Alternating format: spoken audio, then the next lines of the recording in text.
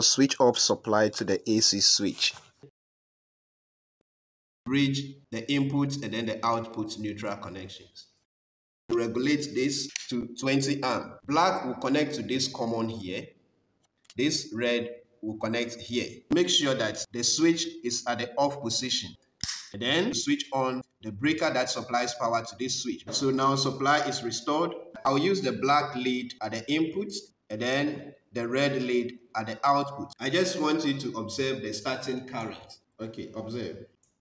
Alright, so if you watched carefully, you would realize that just after the air conditioner was switched on, the current was 9.53 amps. And then when the air conditioner started running, the current is between 4 amps and then 4.76 amps.